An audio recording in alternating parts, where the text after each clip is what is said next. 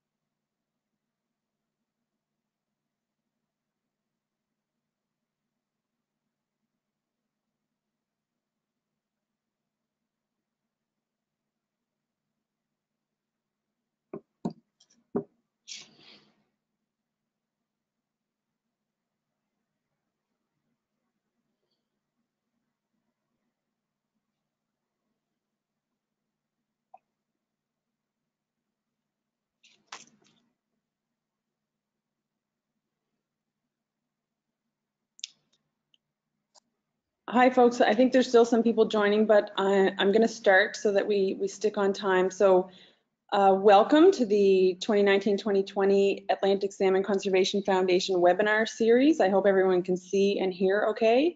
If not, you can use the chat button and let me know if you have any difficulties. We will be recording this, so it will be available on the Atlantic Salmon Conservation Foundation website after the presentation. My name is Michelle Gray. I'm a professor in forestry and environmental management at the University of New Brunswick.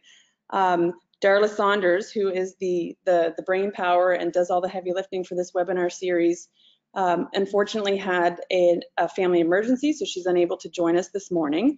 So I'm filling in for her. So I hope I can do the same job that Darla does, but again, I'd like to welcome you to today's webinar, and this series is made possible in part thanks to the contributions by the Government of Canada. And for today's webinar, kicking off the new season, we are very pleased to be hosting Dr. Pascale Biron. She's a professor and chair of Geography, Planning and Environment at Concordia University, where she studied at the Université de Moncton and Leeds University. In fluvial geomorphology. She's a busy woman. She studies river dynamics, stream restoration of fish habitats, sustainable management of agricultural streams, climate change impacts on rivers, and three-dimensional computational fluid dynamics and river management. After the presentation, we'll open the floor for questions and answers, and you'll have the option of asking questions directly using your microphone on your computer or your telephone if you're joining in that way. Or you can type them in the chat, or sorry, the question box on your webinar control panel, and I'll read them out loud for you. But now I will turn the webinar over to Dr. Biron. All right, thank you very much. I'll just make a point of precision that I've studied at Université de Montréal, in fact, not the University of Moncton, just as a clarification. Today I was actually asked to present in English a webinar that I have presented last year in the fall in French. And the initial request to present this in French was, and now I'm trying to see how to change slide on my computer. Hang on. How am I doing this? Sorry, I have a technical. So changing slides should be simple. And it seems to be frozen. Hang on. Michelle, you won't have any suggestion for me to see? Normally it should just be the regular. Okay, I'm frozen, it's fine. Okay, good. So the original request to present this webinar in French last year came actually from a literature review that I presented in 2017 to the Fondation de la Faune du Québec. precisely on this question. So that document is available, but obviously it's only available in French. And because of the context, then a lot of the material was actually based on the Quebec situation, but certainly applies to other provinces. So related to that, there are other papers recently published, one of them in English in the Canadian Geographer, if you're interested. Of course, it's much shorter than the actual document of the Lit Review, and another one more in the lay language, again in French, in the journal Vecteur Environnement. So the situation of fish habitat in Quebec, which is presumably also similar in other provinces, is that 82% of the project actually that we've looked at that were led by watershed organizations called in Quebec OBV for Organisme de Bassin Versant. So since 2010 until the Lit Review was written in 2017, we're really about brook trout, in French, ombre de fontaine. These projects included what's called stream cleaning, removal of wooded debris and beaver dams, construction of weirs or deflectors, gravel addition, and bank stabilization. This is one example from the OBV Saguenay, building a weir in this case. And I don't know why this slide changing is really complicated. I will try again. Okay, so this is a table actually coming from the document of the Lit Review. I will not go through this, but just to illustrate, if you see ombre de fontaine, it's really the dominating species. And a lot of the time, cleaning, removing wood particularly is very, very common in all these projects. So I'll just go quickly through these slides that are part of that Lit Review document. So the plan today, there are three parts to my presentation. The first is really to look at 101 course on the hydrogeomorphology, fluvial processes, and habitats. Then move on to the importance of process-based restoration and that change of perspective that occurred in the last decades, but focusing on in-stream structures, artificial spawning sites, wooded debris, and beaver dams, Boone or Bain, and looking at how things are done and also what the science says about that. And lastly, looking at a few examples of regional guidelines and river management concepts that promote and apply process-based restoration. So in terms of fluvial processes and habitat, the first part, we're talking about the watershed, which everyone is familiar with, I guess, but we often see watershed more in terms of the liquid discharge, water, and sometimes forgetting that it's also transferring the solid discharge, sediments, with the zones of production and the headlands, zones of transfer of sediments in the middle parts, and the zones of storage downstream. And that implies that there are storage zones, because unlike water, sediments do not move all the time. They can be stored for a few years, few decades, and even longer periods of time. Naturally, they can be stored in bars that we see easily, an example here in a meandering river, or artificially behind dams, which prevent sediment transit downstream. A few ways as well to characterize rivers, two broad categories, alluvial or non-alluvial rivers. And it's important to know about this before doing any interventions in rivers. So typically head streams are more non-alluvial. So the morphology there does not adjust easily when there are perturbation, whereas further downstream, there are more alluvial streams that can respond to perturbations of either the liquid or the solid discharge more easily. There are also, it's important to know before doing any type of interventions in a river, what's the fluvial style, the type of rivers. There are four broad types. Those are examples actually coming from a French document from France, but they are applicable anywhere. So straight with steep slope that we see obviously more in mountainous areas, alternate bars. For meanders, either developed or migrating meanders, and then braided and anastomosed. And then it's important as well to understand that there's a very strong link between the liquid and the solid discharge. There's a very classic diagram here called the Lane's balance. that depicts this. So on the left, sediment supply, so the solid discharge, is on the right, the liquid discharge. And a lot of the times there are human interventions that perturb that equilibrium. For example, if you decrease the sediment load by constructing a dam, say, or putting weirs that trap sediments, or massively protecting banks, because banks are a natural source of sediments for rivers, then you decrease the sediment discharge, the solid discharge on the left, and that results in a disequilibrium towards degradation, which means vertical incision or bed erosion. So the science that I represent, which is hydrogeomorphology, is also very connected to a concept that we've developed in Quebec called freedom space for rivers in English, in French, Espace de Liberté, where we take into account the key fluvial processes, firstly, that meanders migrate laterally. They therefore occupy more space than the actual channel that we see. And it's easy to see that when we do not intervene, you can see the former path of the river.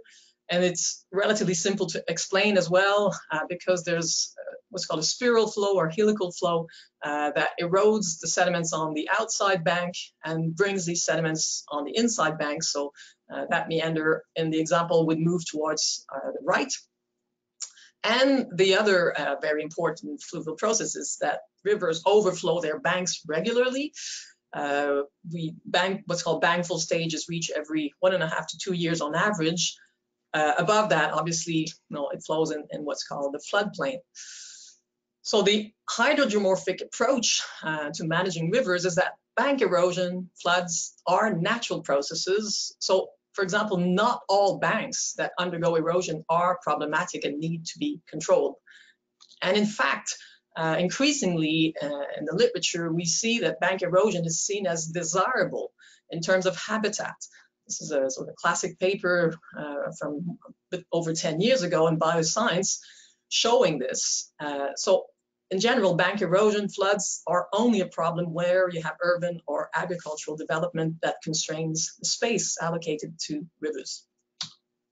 And related to that, there's a very classic paper cited over 400 times by Beachy and collaborators, insisting on the need to move towards process-based principles for restoring river ecosystems. So that really has been, that's 2010. So we're really in a period of change and paradigm here, looking as well at the riparian areas, the floodplain, in a broad perspective, including a 3-dimensional perspective. Floodplain development depends on its connectivity with the channel. Some of the consequences of, for example, channel incision and the resulting disconnection from the floodplain are the lowering of the water table, higher water temperature, morphological simplification. So you really need a broad, holistic perspective on these areas to understand the problems and solve them. So back to hydrogeomorphology and that link with freedom space. The way we've defined freedom space or espace de liberté in Quebec is actually the sum of 2 spaces: the mobility space, the fact that meanders migrate laterally, occupy more space than the channel, and that flood space, the fact that in most cases the river is in its channel, what's called in French the lit mineur. Sometimes will flood towards what's called in French a lit moyen, and more exceptionally lit majeur, occupying obviously way more space. And to that, we've added the riparian wetlands as part of the freedom space because we believe it's really part of an integrity space. So this was a project that took place in 2011 to 2013 in Quebec with my colleagues Thomas Buffin-Bélanger from Université du Québec à Rimouski and Marie Larocque from Université du Québec à Montréal. And at the time we were focusing on 3 rivers in Quebec, Yamaska Sud-Est, De La Roche, and Matane. And one of the original part of the approach is to not just map a corridor, but to really have 2 main levels of freedom space, the minimum level in blue here, and the longer term functional space in brownish. And there's a 3rd level for rare extreme events, but mainly 2 levels. And you can see that it's the river dynamics that dictates that space. So it's not like a fixed riparian zone here. It's highly variable. So that was the original project. Since then, many other rivers were mapped for freedom space. I'm listing a few here in Quebec: Mastigouche, Poitiers du Nord, Métis, Neigette. The way we're representing this may have changed slightly, but it's always the same concept: two main levels, minimum freedom space and functional one. So there's a link with all that I'm presenting in this first part and habitat quality, because lateral migration provides habitat that are of high quality for aquatic species, even for, in this case, birds. So it's well known that, in fact, in terms of the diversity of habitat in the floodplain, the best situation is one where you have actively meandering rivers.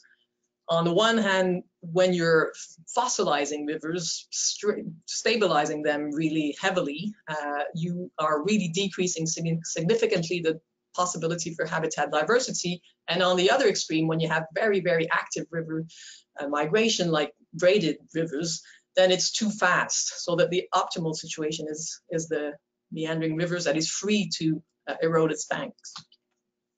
And that's looking at things. You can look at things from the plan form perspective, but also looking at this from the cross-sectional perspective. When you do have meandering rivers, you have that diversity in cross-sections that is really best for fish and other aquatic species.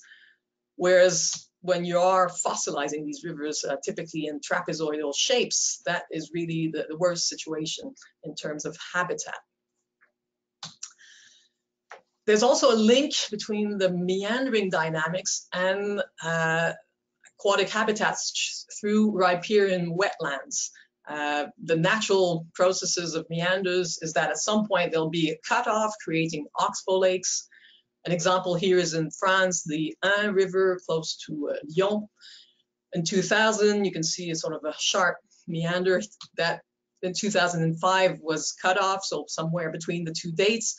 And eventually continues to progress. This is 2009, and this is a photograph taken in 2013 showing a riparian wetland. This is a great habitat, a lot of diversity there. So it is important to have these processes occurring to create these riparian wetlands.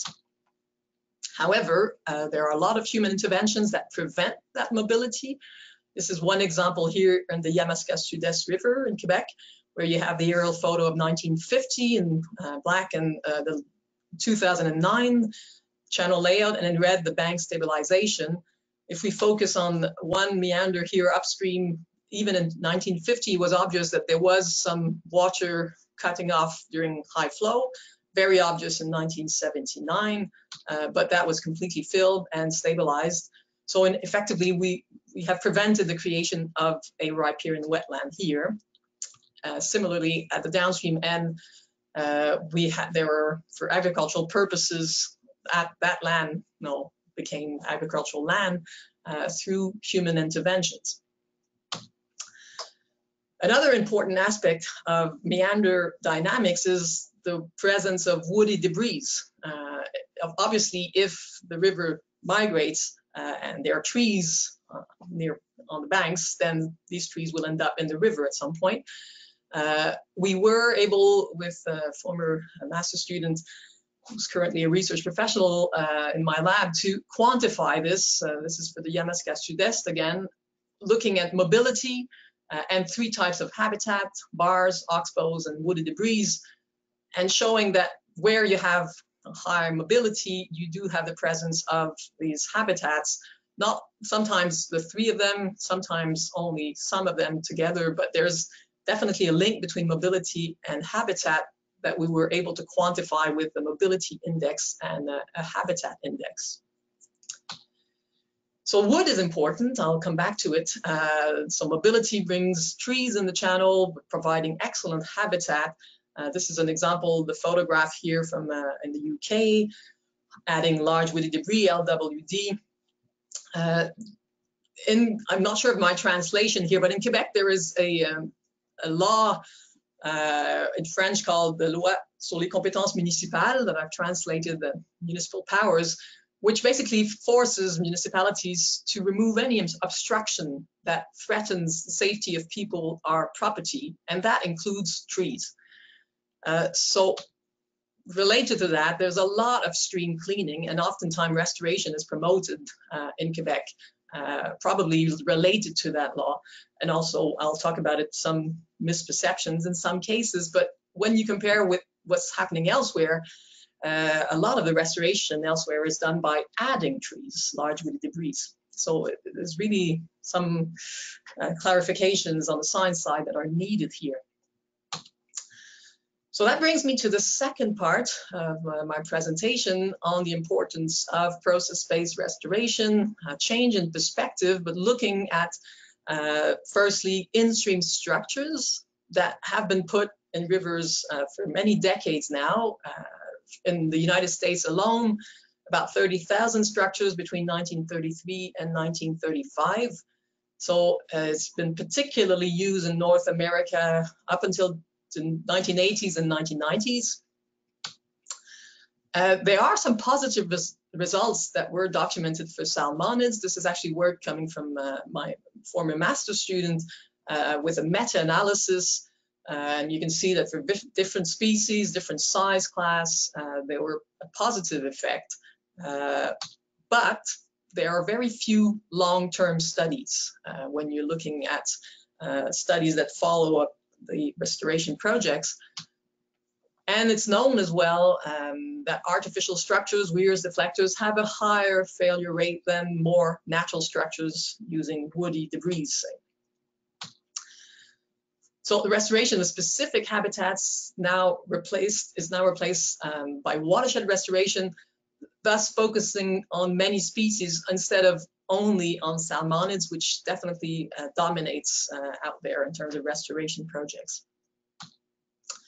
So the in-stream structure approach has been increasingly abandoned since the 1990s, although we'll see not everywhere the same way. If we go to the recommendations of fisheries and oceans, this is a report from 2012, written in French, so presumably more affecting what's happening in Quebec than in other provinces. But this is a figure taken from that report, and you can see that clearly structures like weirs here are promoted. And this document, as I say, has a lot of importance because it's used by a lot of watershed organizations. A more recent document providing guidelines for river restoration. This is coming from river managers called the gestionnaires régionaux de cours d'eau in Quebec. So they have taken their figures from the fisheries and oceans document. And when we look at the science on weir installation, it is not recommended, certainly in the recent literature.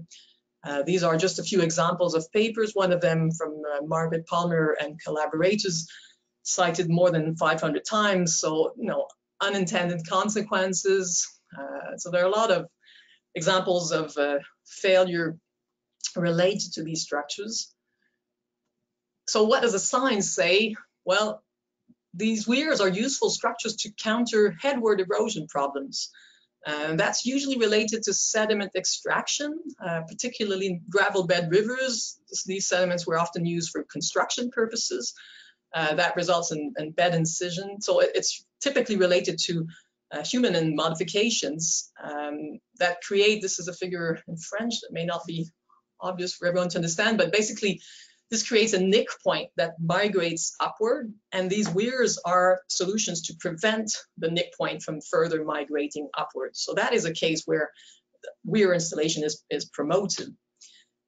For improvements in fish habitat, using weir installation in rivers that are not affected by headward erosion, that remains to be demonstrated whether this is a really valid approach. And when you look at recommendations elsewhere, for example, here the Washington State Guidelines, 2012 as well, so the same year as the Fisheries and Oceans Guidelines. First of all, that's the table of content of that guideline. You can see that there's a whole chapter on stream processes and habitat. When you search for a word that starts with geomorph something, and you get over 280 results. whereas the Fisheries and Oceans document does not at all include these concepts.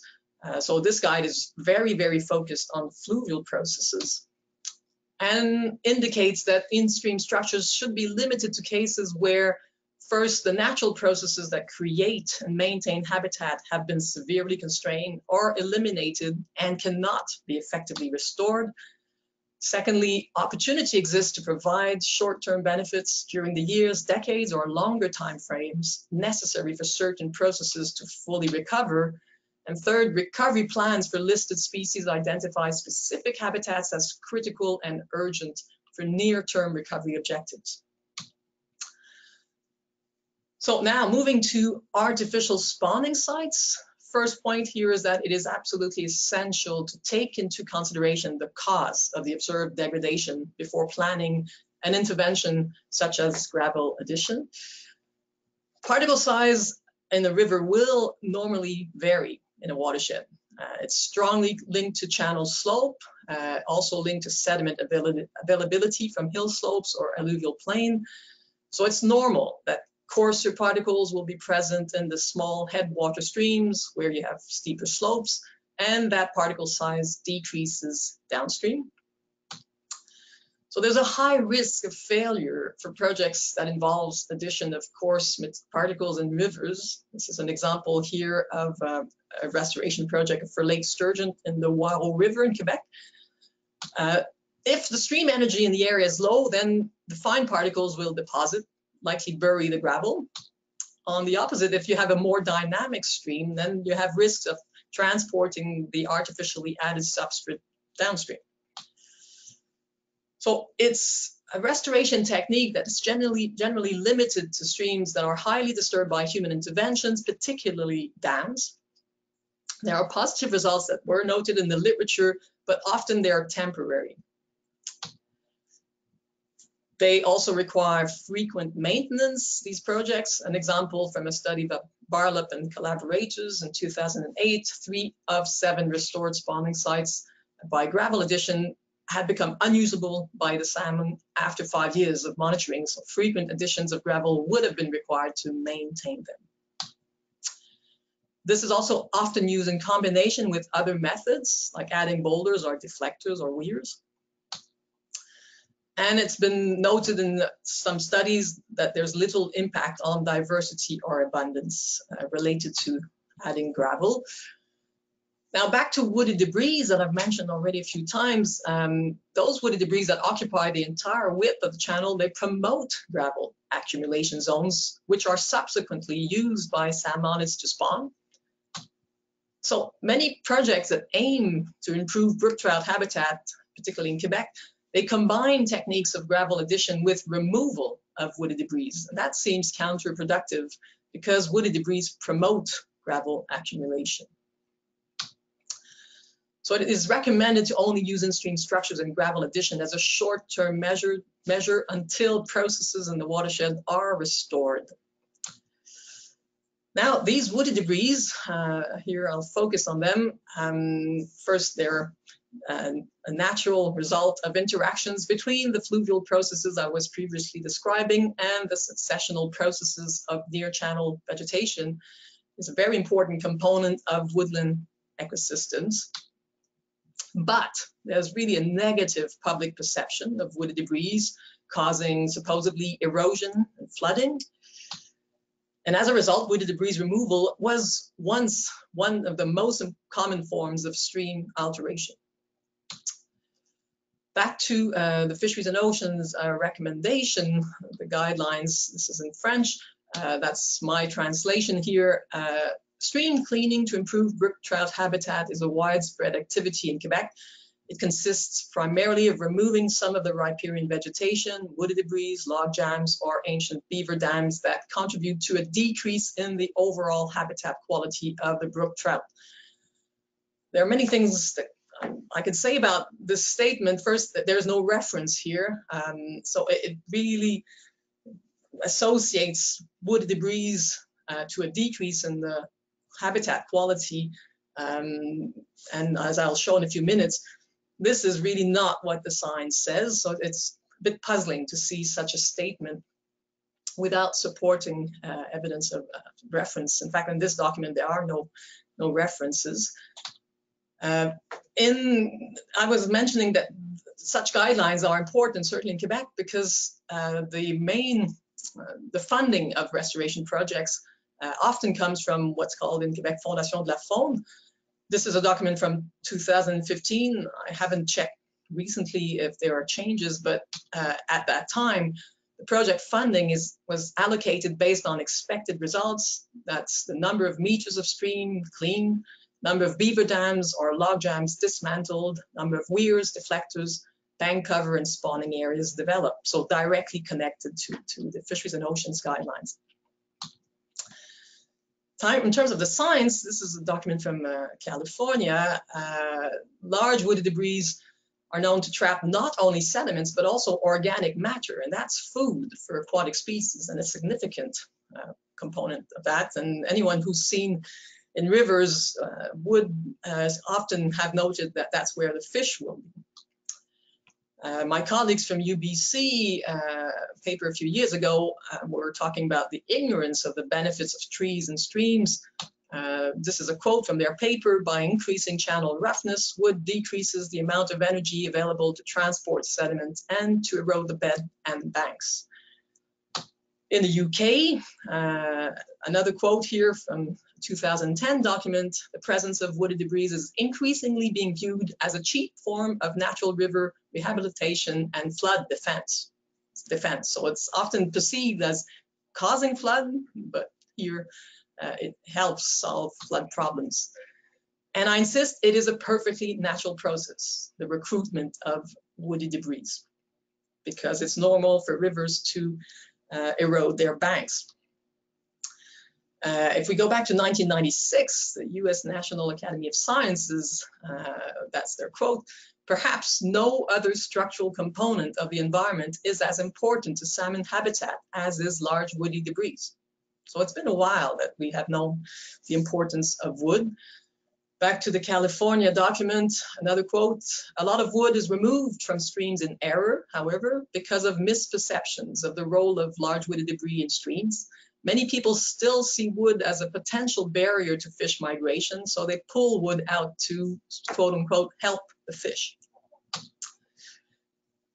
So a lot of literature on that. This is a recent paper by Philip Roney, who's done a lot of work on restoration, showing the evolution from structures used prior to the 1990s with wood, very fixed structures, moving towards, on the right, more modern techniques with more mobile, natural wood, with little or no anchoring.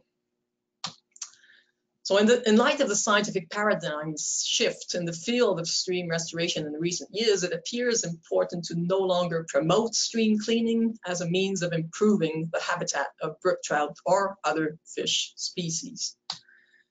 An example from Roney's work: 77 of 88 studies that evaluated wood debris effectiveness showed improvement in at least one habitat component. Tons of examples of wood debris placement across the world. This is NOAA Fisheries on the top. An example from France at the bottom, adding diversification in rivers through wood. So it's widely known. So the question should therefore not be whether or not wood debris should be used in restoration, but rather what structural conditions, the size, flow, orientation, etc., are appropriate in a given location. Another recent example from 2018, the reintroduction of wood. I won't read the abstract, but a lot of arguments there in favor of at least letting wood there, but adding wood as well. Now, related to wood, but specific to beaver dams, Boone or Bain, there's significant changes in the conditions of stream hydrology, morphology, water quality, which can directly influence habitat for fish and other biota related to beaver dams. That's well known. Beaver dams, we have to remember though, are natural dynamic components of many fluvial systems. The strength of impact is highly site-specific, with beaver dams' direct effects tending to be the strongest for smaller streams. Many positive impacts, such as increased heterogeneity, species, and habitat diversity, are evident at the landscape scale. So the presence of beaver dams generally alters the flow conditions of stream networks by decreasing the volume of lotic sections in favor of increasing the volume of lentic sections in a reach. They contribute to increasing floodplain area and connectivity. It's been also documented in the literature that there are impacts on water quality, nitrogen, phosphorus, dissolved oxygen, but these are fairly localized with no significant effect in the long term. There's also documentation about the impact on siltation of spawning habitat, but water exiting the dam will have reduced sediment loads, which could actually benefit some species, for example, trout. Impact on temperature, an increase in temperature were also noted, but the changes appear to be fairly localized depending on the degree of vegetation, shading, as well as groundwater contributions. Since beaver dams promote the creation of pool rather than riffle habitat, the species composition of a reach may be altered in favor of lentic species rather than lotic ones. It's been also documented. But other studies have noted that rivers tended to be biologically more diverse when beavers were present. So there's no clear consensus in the literature on their impact on biodiversity. But there's a very interesting meta-analysis of Kemp and collaborators in 2012 that I'll present here. It's a particularly good meta-analysis, in my opinion, because not only does it do, of course, a thorough review of the literature, splitting this in positive or negative impacts, but it also has assessed how much of the statements, the findings about the impact of beaver dams is based on data versus speculative. And one thing you see here on the positive side is enhanced diversity, species richness, based on data in over 87% of the time. Brown trout, brook char, cohos, salmon were all found to be significantly larger in beaver ponds compared to non-impounded areas of the stream. Several papers on that. Non-sound-mounted fish species have also been shown to benefit from beaver dams, particularly during times of low flow where the ponds increase the water volume, providing more foraging space, refuge for fry. Many papers on that. There are even, this is a Washington guidelines again, promotion for beaver reintroduction, so beaver dam analog here. Now on the negative impact side, again from the Kemp meta-analysis, the barriers to fish movement definitely appears in many papers, but it's interesting to see that over 78% of those are speculative.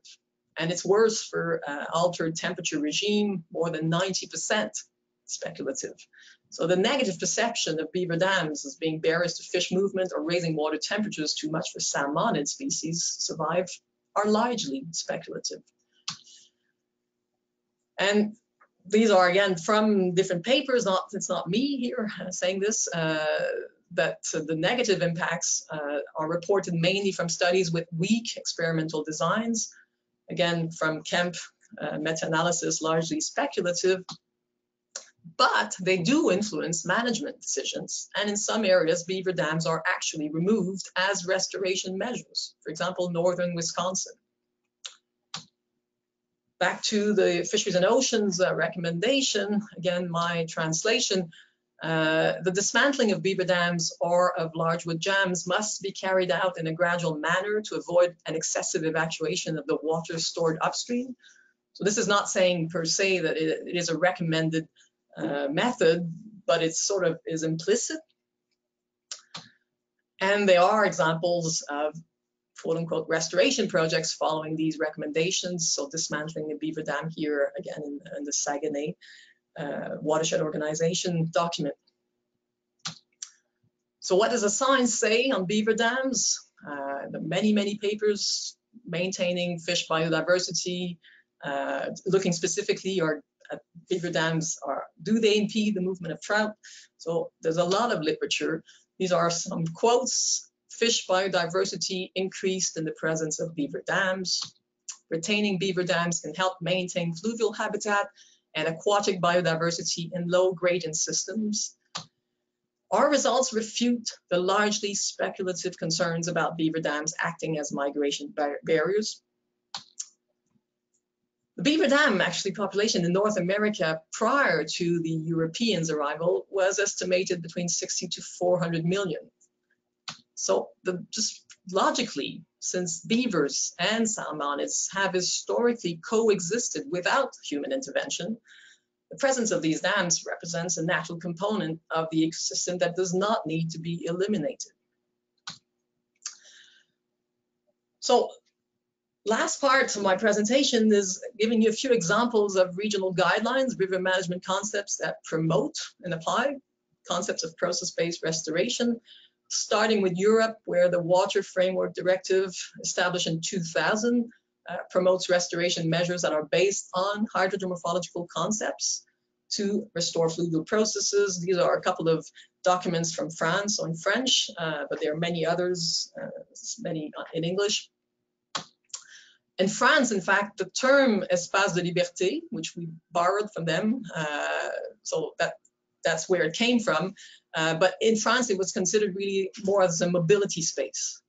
This was developed in the Rhône-Alpes area, where rivers are very dynamic. They moved from that concept to some broader concept called in French espace de bon fonctionnement, which is a bit difficult to translate. So there's been a lot of work in the last decades in France to get to this broader perspective where, and it's illustrated here, the science of hydrogeomorphology, it's called in France hydromorphology, but it's the same as what we call hydrogeomorphology in Quebec, is at the heart of this.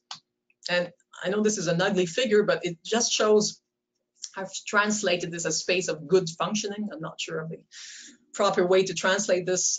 You see that the good morphological functioning is at the heart of the approach. It is in center, so the hydrogeomorphological part, and that connects to good hydrogeological functioning, so groundwater, hydraulics, so flood management, say, ecological, and biogeochemical, so the water quality as well. So there are many, many links between ecology and hydrogeomorphology at various scales, from the watershed scale down to the very micro scale. And that's, again, a French document there. This is yet another example coming from France. This is the Agence Française pour la Biodiversité. I'm just putting this to show you, restoring hydromorphology or geomorphology of streams is really, really seen as the key for healthy habitats in Europe. An example of a restoration project, we're talking about millions of euros invested here in the Lesse River. This is in the, again, the Lyon area. You can see giving more space to river on that, the Lesse is at the heart of the approach. Another example in the Iseron River, this is a tributary of the Rhône near Lyon. You can see that there are issues with floods. The houses are very close to that stream. That's quite dangerous. But at the same time, they're promoting habitat by adding vegetation in the channel. This is underway here further downstream. The work was completed. Fish are already back, and it's a success. Closer to us in BC, this is a document from 2010 that look at watershed restoration. Some examples taken from that document of the restoration of fluvial processes, the vegetation reestablishment to promote natural succession processes of gravel bars, revegetation of denuded slopes and escarpments using bioengineering techniques. Bioengineering, again, measures in scoured gullies to create channel roughness, trap sediment, promote revegetation. And examples of short and long-term rehabilitation measures, again, from the BC document, preventing further disturbance, such as remediating unstable or eroding roads, re-establishing structures to mimic natural conditions that were lost through disturbance, and that's promoting placement of large woody debris in streams where recruitment of natural wood has been reduced or delayed by loss of sources, enhancing or creating habitat, such as constructing habitat in flooded gravel pits connected to streams to offset habitat loss, and creating conditions that will allow natural processes to approach targeted levels of function, such as riparian treatments, promoting the growth of a natural mix of species in the riparian forests. So this is all promoted in BC. So where an example of a good situation with wood on the left, whereas a bad situation where woody debris has been removed, which is really not optimal for fish habitat. The Washington State, I have spoken about already a few times today. It's a very interesting document, in fact. First of all, stating that you should always carry out a complete analysis of the situation before determining the most appropriate method of restoration. That's the first step. And what's interesting is that to specify that decisions must be made according to 4 levels of priorities, and only if the first 3 levels cannot be achieved should an approach be adopted based on the addition of structures such as weir or deflectors. So priority number 4. And I'll just go through these 4 levels because I think they're quite interesting. First, and above all, protect habitat. So protect areas with healthy, high quality habitats to prevent further degradation. Then connect habitat. Connect, provide access to isolated habitat, including in-stream, off-channel, and estuarine habitat made inaccessible by, say, culverts, levees, or other human-made obstructions. Restore habitat forming processes, so employ land use recovery, watershed restoration techniques to restore processes that create, maintain, and connect habitats, including restoration of sediment dynamics, large wood dynamics, flow regime, adequately sized, healthy riparian zones, floodplain connectivity, water quality, channel evolutionary processes, and employ a combination of passive and active restoration techniques as necessary. So passive would be leaving more space and letting the processes come back naturally over the years. And then the last, so after these 3 first levels, the fourth one, create or enhance habitat, modify or create stream habitat by such measures as installing in-stream structures, reconfiguring channel platform, cross-section profile, or constructing a new side channel. But that's really if you cannot do the other steps and if there's a real danger of losing some species. So in conclusion, leaving hopefully some time for questions and discussion, there is a very strong consensus in the scientific literature on avoiding as much as possible direct interventions in streams, such as the construction of weirs, deflectors, spawning gravel, to work on the river corridor as a whole so that bank erosion and flood processes can operate. The scientific evidence that the presence of wood is beneficial to fish, and the lack of evidence to date that the costs of channel reconfiguration and addition of in-stream structures are offset by biological recovery. That's Margaret Palmer, again, with her team. And certainly for the Quebec, I don't know enough about the other provinces, but it really is important to thoroughly review the current recommendations in fish habitat restoration in rivers. So thank you. That's the end of my presentation. And I'll be happy to answer questions, if any. Thank you very much, Dr. Biron. So now we will open the session for question and answers. If you want to ask a question, you can use your webinar control panel, the little gray box.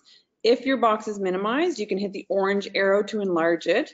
If you're using the audio on your computer, you can raise your virtual hand, a little yellow hand icon with a green arrow, and I can unmute you to ask a question. Or you can type your question in the control panel question box, and I will read it aloud for you during the session. And you can also ask your questions in French as well. So I'll just start with the question boxes. So right now, someone asked if a copy of the presentation would be available after the webinar. So the recording of this presentation will be posted on the Atlantic Salmon Conservation Foundation website in a few days. But there's also a question if we can have a copy of your references to be able to post. Is that okay? Yeah, absolutely. And these references are in the document, the French lit review, that is also accessible. So yes, definitely. Okay, we can get that posted too. Great. Next, this was not a question, but a comment, but it says a very interesting presentation, seeing how government recommendations don't match the science. Merci.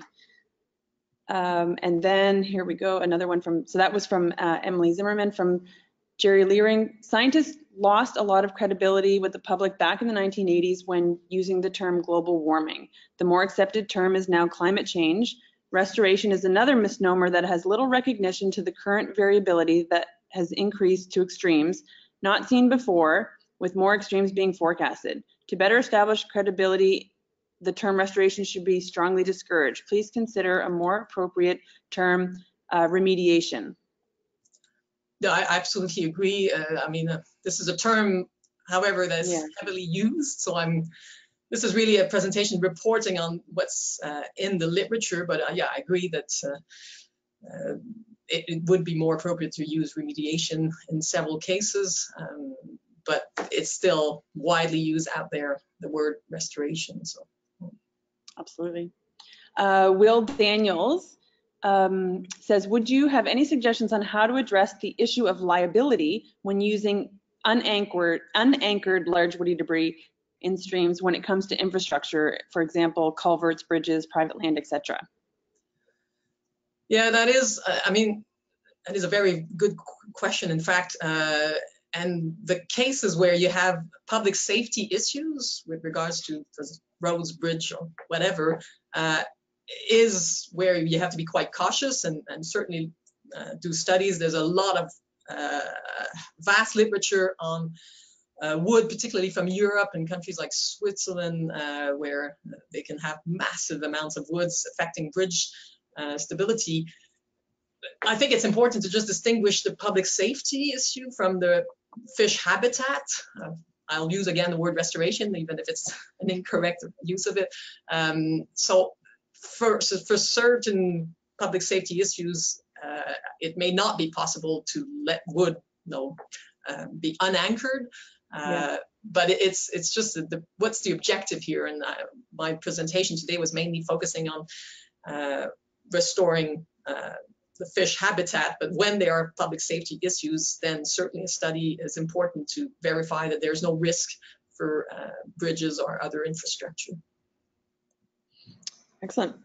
Fabian asks, says, thank you for the presentation. Heterogeneity seems to be an important aspect for fish habitat. Is time and durability equally important?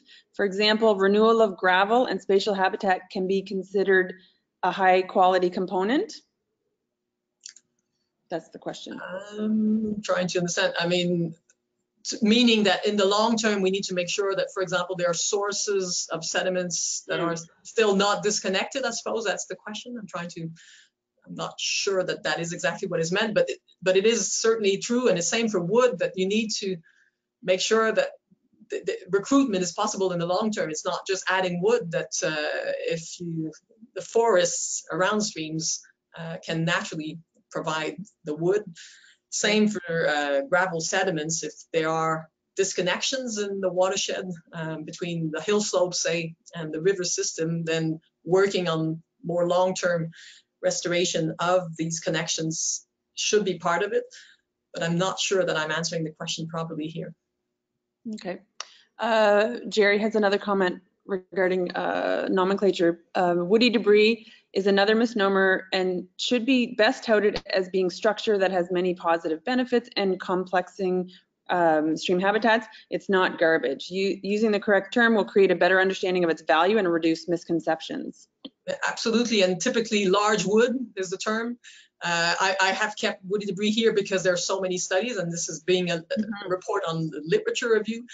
So LWD for large woody debris is a very, very common way of referring to it, but I absolutely agree that the word debris is problematic because there's a lot of misperception. So a lot of the more recent research uses the term large wood and drops the word debris. Yeah. Interesting, yeah. Chelsea Renault says, can the type of woody debris that is used also impact the effect that it has on the stream? The type in the sense, I suppose, the size or the orientation, I guess that's I'm not sure. Assuming that's the question. There's definitely, and that was one of the point I was making. I mean, it's 100% consensus that it's beneficial. Then it's really to see, okay, what's the optimal, say, way if you're implementing wood debris? Should they be, well, there's the approach of letting the wood move and eventually form its own structure. In other cases, it's implemented, so you need to think about what's the proper orientation and the optimal size. But again, there's quite a lot of literature on that as well. Thank you. Fabian has another question. How could we combine stream restoration for fish and public safety in practice? Well, I mean, public safety, there's a hierarchy here. That there are clearly cases where you need to make sure that public safety is the first objective. You don't want bridges to collapse or lives to be threatened. So there is a compromise. It is possible that in cases where there are issues with public safety, you cannot recreate as the ideal habitat.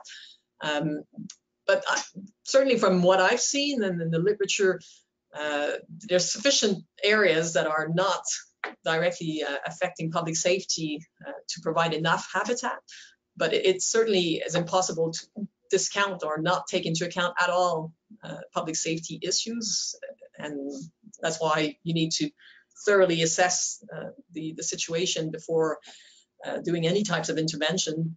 But I certainly have seen cases where it was not for public safety reasons that approaches that typically would be normally oriented towards public safety, like removing wood, was done. So, but I'm not saying at all that we should not take public safety into consideration. It is the top priority for river managers.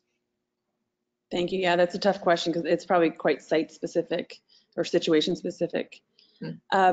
Next question from Adam Sams. This is, would you have any recommendations for altering natural wooden structures such as beaver dams, which are impeding Atlantic salmon migration routes? This has been a growing issue in New Brunswick. Yeah, well, it goes back to the various studies on fish migration.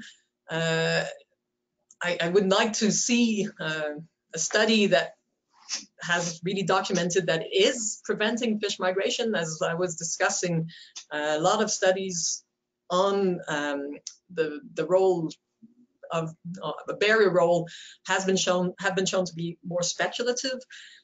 There are cases where at certain levels of water it may be a barrier, but because rivers vary, typically fish will find a way at some point.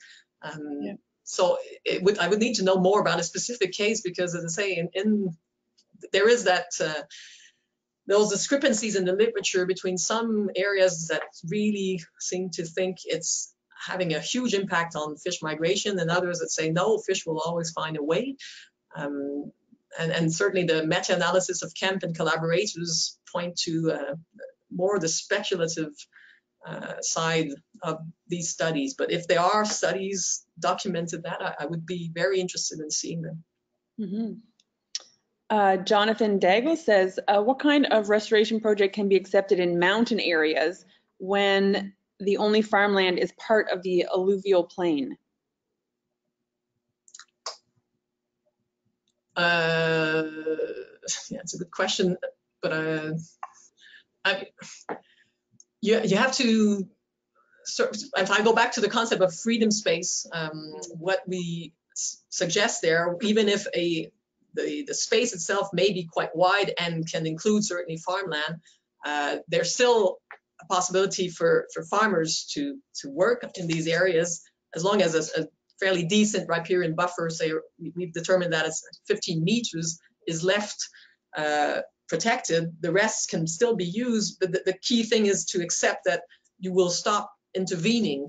And this has been done in Vermont as well through easement systems where there's some financial compensation that comes with this, and that's something we've always said, actually, with the freedom space concept, that this always has to come with compensation for riparian owners, and accepting that, okay, if you let the river migrate more freely, then yes, it's possible that you'll lose some of your land, but there will be some compensation coming with that.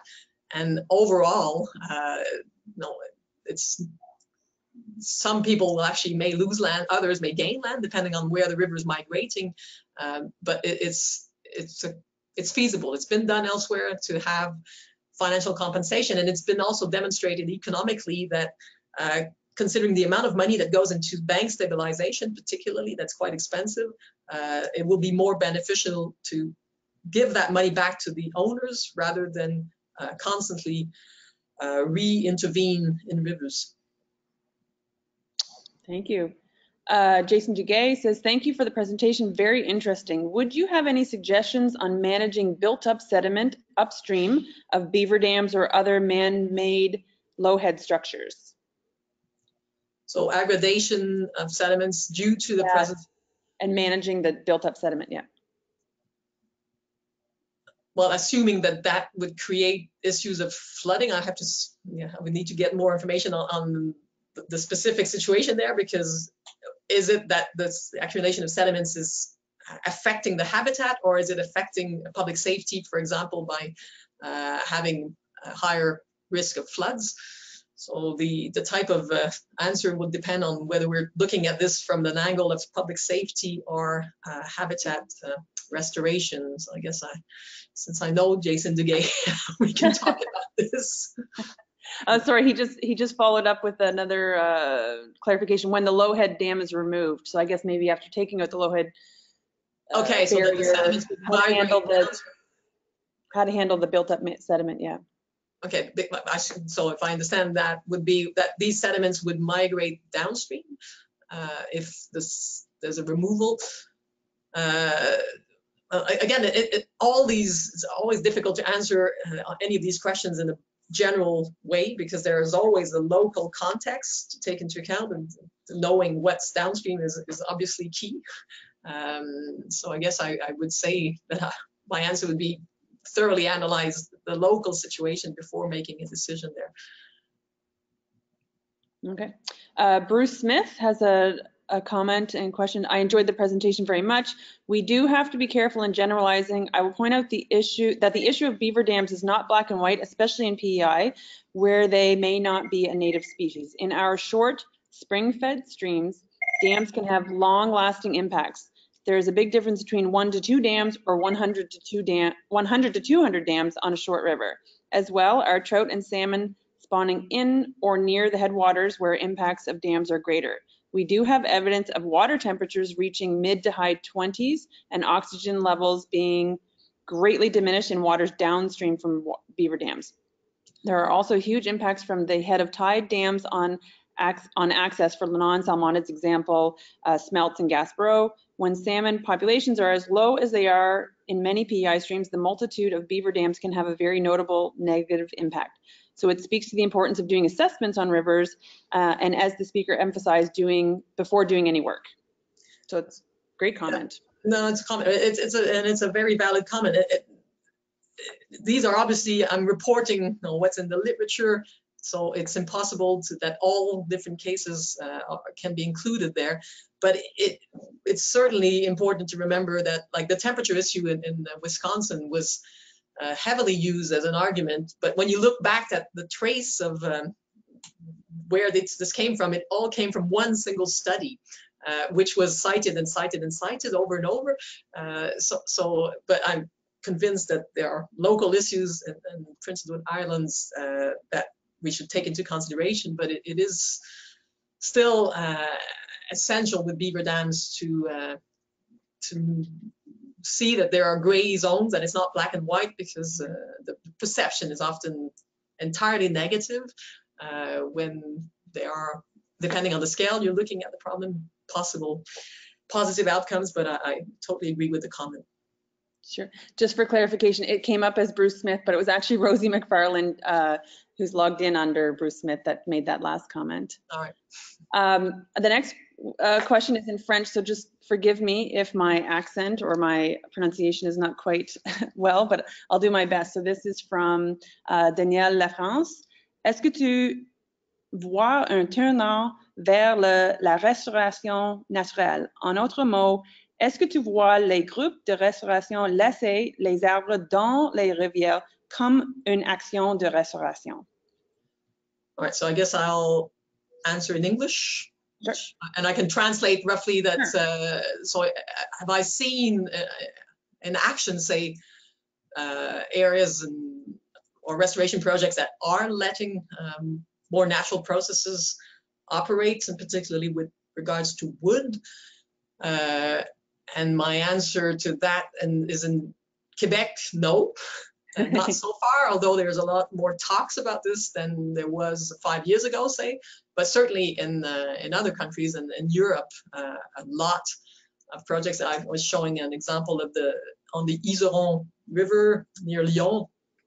And although the project is absolutely focused on flood management in that particular example, because it doesn't show in the slides that I had there that this is a very, very dangerous river, because I was there at low flow when I took the picture, but literally the day after, there was like a 25-year recurrence flood.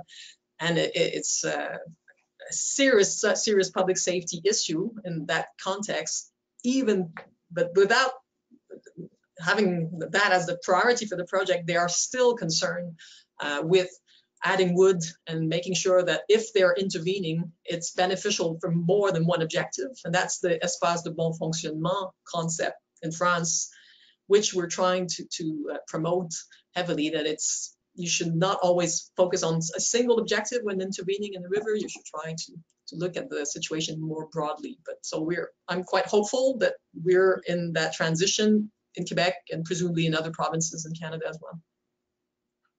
Excellent, thank you. Next question is from Frank Johnson. Are there studies that support positive effects to increases in forest cover within a watershed? Supports increases, and sorry, could you just repeat that? Is there literature that supports the benefits of having increased forest cover within a watershed? Oh, well, yeah, there are tons. I mean, like the ideal situation is a forested watershed in terms of water quality, habitat quality. So yes, I mean, yeah, I haven't spoken about that specifically, but it goes without saying that, yeah, yes is the answer. Okay.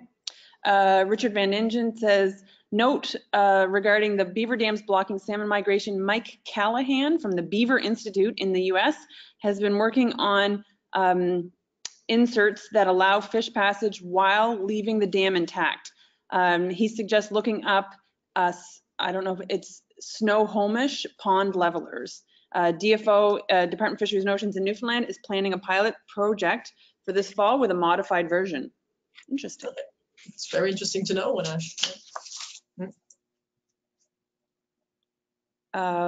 There's another question in French. Again, I'll do my best here. Bonjour, avec la drave qui fut effectuée pendant les décennies sur les milieux petits cours d'eau, un peu partout au Québec et en Amérique du Nord, les gros débris ligneux me semblent parfois être présents à des niveaux excèdent grandement ceux des cours d'eau naturels. De centaines, voire les milieux de is it BILLOTS, Jean parfois les cours d'eau. I don't know if you can see the question. I think I didn't do a good job there at all. Well, I'm trying. Okay, I'll do my best. I think the question, well, I mean, definitely the first part I understood, and Quebec and other provinces as well. For many, many years, there was a lot of, and now I'm trying myself to translate drave. Sorry, just interrupt. Sorry, I put it in your chat box. If you can read okay, there. But the transportation of wood using river systems, the term suddenly escapes my brain in English, but that was very, very common in many rivers. Log drives. Perhaps the 1980s. And that had a huge impact on rivers, and not well, firstly, that there are many woody debris, or there's a lot of large wood that is still there coming from that period of time, but also it affected the dimensions of rivers. Oftentimes it widened rivers, and now these rivers are adjusting, becoming narrower. It's been documented in Bas-Saint-Laurent and Gaspésie particularly. So yeah, that is a special case. These rivers that have tons of debris inherited from human interventions, effectively, which was using rivers for the transportation of wood, is not quite the same as what I was discussing. But I would say the major impact of that is really about understanding that there's a trajectory of the rivers. They are now adjusting to a new dynamics where there's no more wood transport. So any interventions in rivers like that should really take that into consideration, the morphological trajectory, because of the adjustments following the stop of the transportation of wood. Excellent, thank you. Sorry for doing a poor job on that question. Crystal asks, thank you for the information, very informative presentation. Do you know of any literature that supports large woody debris additions versus in-stream structures in those areas where stream migration cannot be allowed? For example, urban areas, or sorry, stream migration cannot be allowed, i.e. urban areas. Well, as I say, I totally agree that there are areas where we cannot let the rivers freely migrate, and urban areas is clearly a case. But it doesn't prevent, like in terms of wood, I go back to the French example. It's still possible to have wood part of the solution, but controlling for the migration at the same time. So it's finding that balance, but it's very, very clear that concepts like freedom space for rivers concept are aimed at targeting areas where there is that possibility, and oftentimes it's more in agricultural areas than in urban areas where there are too many public safety issues. But it doesn't there's certainly a lot of European examples where wood is still part of the solution in heavily urbanized areas, but that the migration of the channel itself is limited because there's no possibility there. Okay, we got two more questions here. Lita O'Halloran says, do you have any literature recommendations for when and how to implement adding LWD for restoration? Well, in the references that are in the lit review, there are many cases. Note that this lit review was produced in 2017, and I haven't updated it. But I follow the literature, and in the last 2 years, I certainly have seen a large number of papers, again, coming a lot from Europe, but also North America. So yeah, there are many cases, and I could, if people have questions, I guess the easiest thing would be to contact me directly. Sure. But yeah, it's an exponentially growing field, I would say. Great, and the final question is from Catherine Collette. As you noted, funding agencies have metrics such as number of dams removed or kilometers of stream cleaned. Do you have any alternate metrics that should be considered? Well, it's the use of metrics that, from a hydrogeomorphological perspective, the best way of restoring, I'm sorry again to use the word restoration here, it is a passive approach, that to just let the processes do the job. So that becomes really tricky in terms of metrics, because you don't see this happening instantaneously. It takes some years, and then the effect will be different whether or not you have a big flood in the short period of time, or whether it takes several years before you have a big flood. So it's probably important to convey the concept that maybe we should see things differently. Maybe it's the most valuable way of restoring is to compensate riparian owners, or there are many ways, easements or purchase of lands or whatever, to make sure that the processes can operate, that there's sufficient space. And I certainly know in Quebec, through various programs in different ministries, that passive restoration approach is now considered a valid way of certainly it's included in compensating for other interventions in rivers. So, but it's tricky, I admit, to put in the list of criteria and metrics. But it's part of the thinking and the change of paradigm, I think, to revise these metrics. Thank you. I think that it's fascinating. Yeah, I've heard lots more talk about rewilding, so it's along the same lines, but that will be the difficulty, is coming up with, like you say, changing the paradigm of the not tracking these other metrics. It's going to be interesting to see how things change over the next few years. Indeed. I want to thank you, and we've kept people longer than some people planned, but that's great. I'm glad we had so many great questions. The next webinar will be on October 9th with Raphaël Bouchard from the Université de Laval. He will be speaking about the effect of water temperature on the reproductive success of salmon after catch and release, and this webinar will be in French, delivered in French. The next English webinar will be October 23rd. From Ben Matthews of the Nature Conservancy, will be speaking about designing road and stream crossings for fish passage and flood resilience. So I want to thank you again to Dr. Biron and to everyone who participated, and we hope that you join us again soon.